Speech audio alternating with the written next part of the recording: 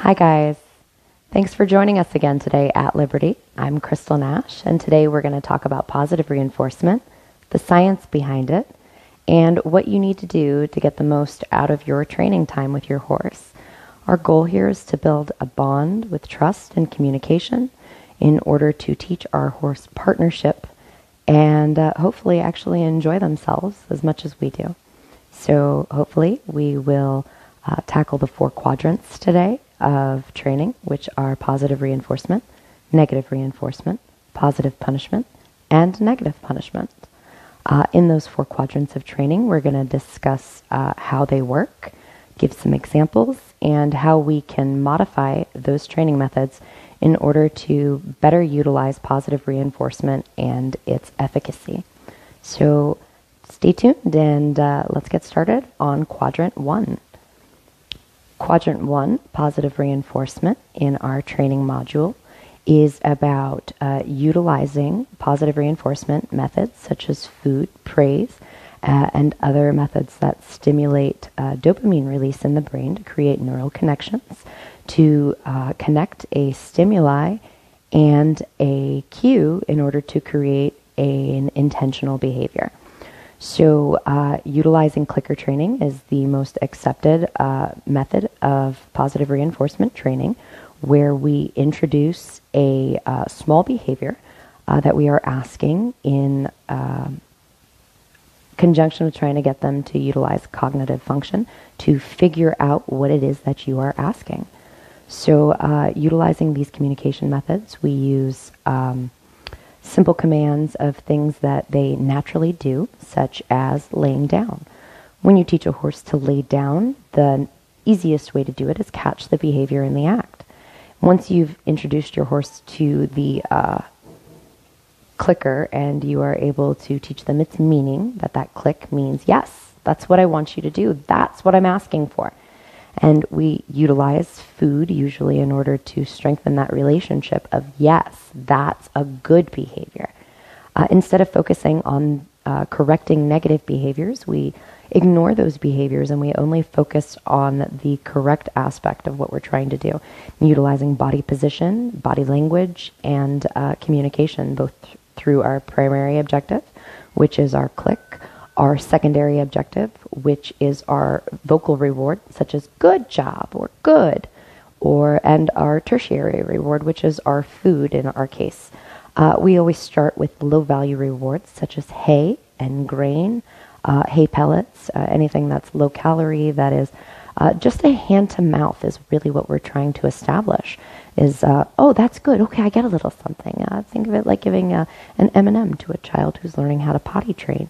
You give 1 M&M for going pee and 2 for going poo.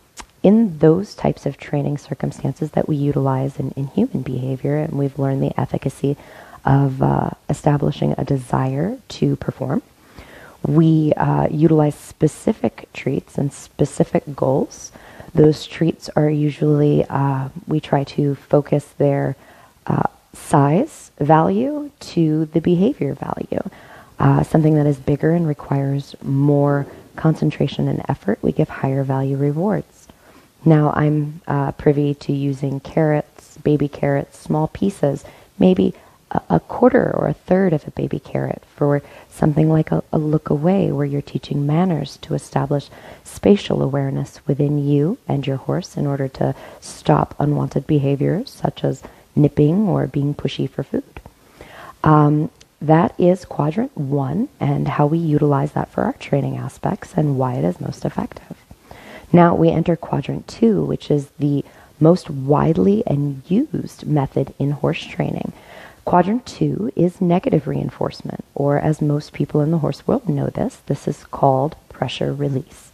So pressure release utilizes engagement of stimuli such as your leg or a rein, and you are putting pressure, usually to an uncomfortable degree, on your horse, asking them to move away from the pressure. That movement away from the pressure is their release. That is the reward. The reward for pressure or pain is to move yourself away from the pressure in order to have that relax, moment where you're no longer feeling that pressure. So if somebody's pushing you, pushing you, pushing you, if you step away and they stop pushing you, they've released the pressure, and that in itself is the reward. The problem with pressure release is, even though it's effective for an immediate compliance, similar to the form of corporal punishment when dealing with human behavior, is you do get that immediate compliance, but it comes at a cost in the long run. It comes at developing a fight or flight response to the person rather than the stimuli. So when you are introduced to other stimuli and other variables, where it's not just a horse and a person and trying to remove, the horse is trying to remove itself from the stimuli in order to feel relief, when there's another stimuli that is outside of your control, at that point the reactive behavior of your animal becomes something that becomes a problem behavior. So in creating that immediate compliance through force, you are telling your horse, when other stimuli are around, that now there is two reasons to have a reaction of fight or flight, both the external stimuli that you can't control and the unknown behavior of how you are going to react or retaliate, which is also going to stimulate an amygdala response of the reptile brain. So utilizing negative reinforcement gets you your immediate compliance, but long term it also creates a stronger fight or flight reaction to you as the stimuli, instead of creating a smaller reaction to the stimuli, which is ultimately what your goal is.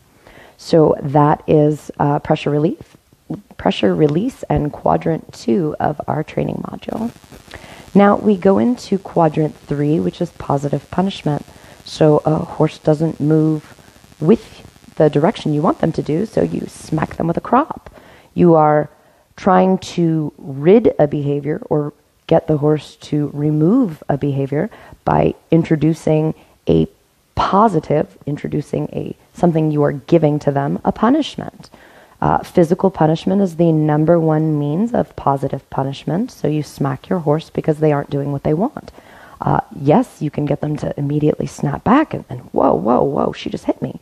And you'll get that immediate compliance again, but a long-term reaction, you're still using the adrenaline response of a horse instead of that dopamine response. So you're creating a reactive animal instead of a thinking cognitive animal who can put their amygdala responses aside in order to think about what it is that you're asking of them.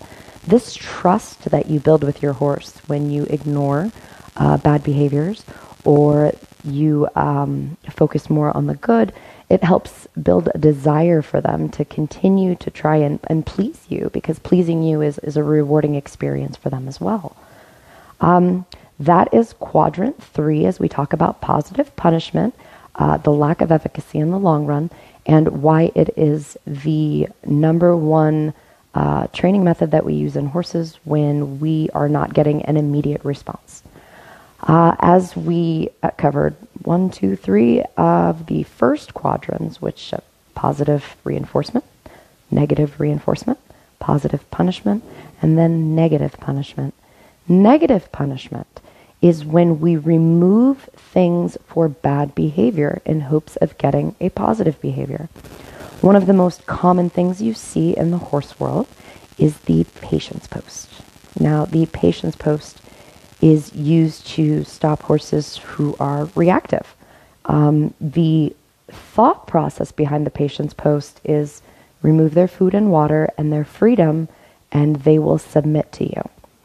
Now, again, if you walk up to a horse who has been tied up and removed of food and water and other basic essentials, you are really activating that fight or flight response, that survival mechanism at that point.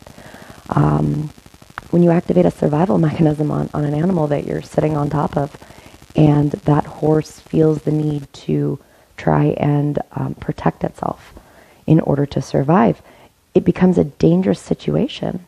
So tying a horse to a patience post, for example, and removing all those needs for survival, what you're essentially doing is you're tiring the horse out.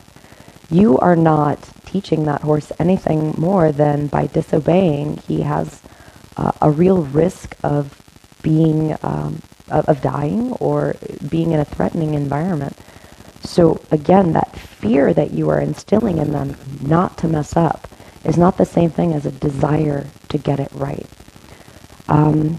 We really want to focus on teaching them what we want, not what we don't want.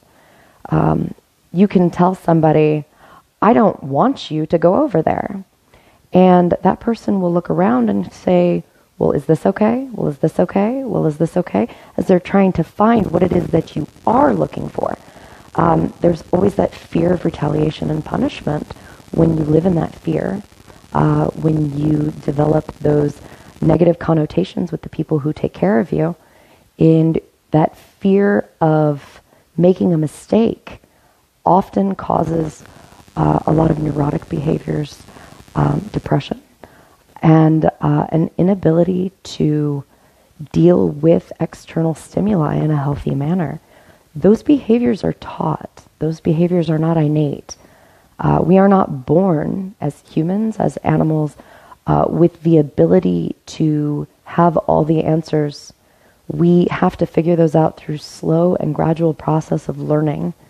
And when you instill that as a positive experience, you create a desire to learn. That desire to learn is ultimately what partnering is all about. So hopefully we see you out there with your clickers and your positive reinforcement and your praise, and you continue to build that healthy, happy relationship with your horse. We'll see you again next time here at Liberty. I'm Christal Nash. Have a great day.